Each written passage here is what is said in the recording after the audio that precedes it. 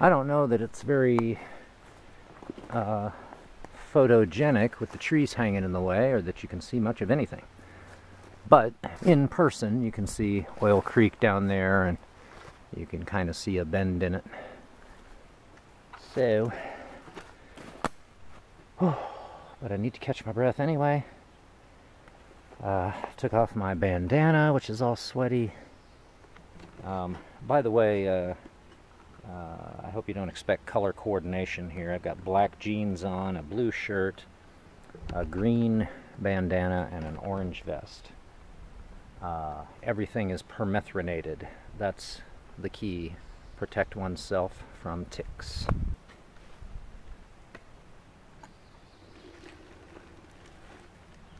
Looks like the last entry is from 5 days ago, June 5th. So Willa says, I love nature. I heart nature. June 5th, 2022. What does that say? A100 training hike. Doing entire east side today. Chris from Pittsburgh. Also June 5th. Carol doing 8-mile loop. Beautiful trail, beautiful day. Alright, we made our entry. Just the facts. You can pause it and read it if you want. Just coming out of the woods here. And we had just crossed what is called T587 on the map. Some road. Township Road 587, maybe? Wasn't much of a road. It was muddy. And now we come out into this meadow here. So I didn't expect this. It's a little muddy right here. Looks like basically a mowed portion through here. As you can see, it's a beautiful day in Pennsylvania. It always is. Today's beauty involves temps in the high temps in the mid-70s, which is what we can expect tomorrow as well. And overnight lows in the mid-50s for tonight and tomorrow night. And then on Sunday, day 3, we're looking at the possibility of thunderstorms and rain starting maybe around noontime. So we may be done by then. We may be off the trail. Or we may get caught in the rain for our last, our last stretch. By now, you know my philosophy.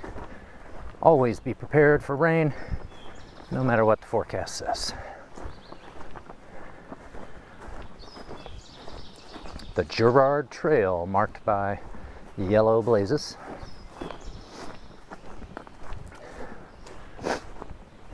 We're doing the whole 36-mile loop clockwise. Oh, this stinks. Muddy, muddy. Squish, squish. Can't figure out where to step. Now this kind of situation is where trekking poles can help you, because you can feel the ground ahead of you. You know, you can feel a spot and see if it's firm enough that you want to step there. Ugh, yuck. So, oof, if I had a big old staff that could serve that purpose. But I don't. Oh man. Yuck.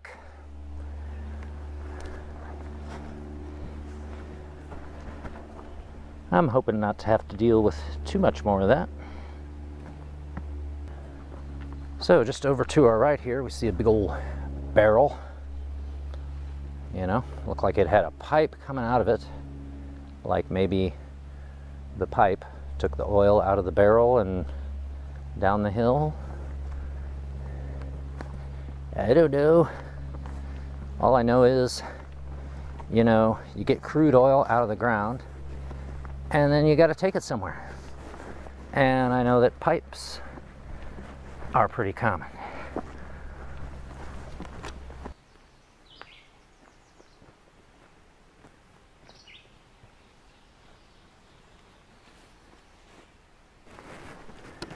Well, descending out of these woods, we come to quite a vista.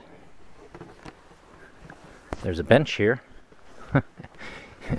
Sit on it if you dare. I'm tripping over the tall grasses just trying to get up here behind it.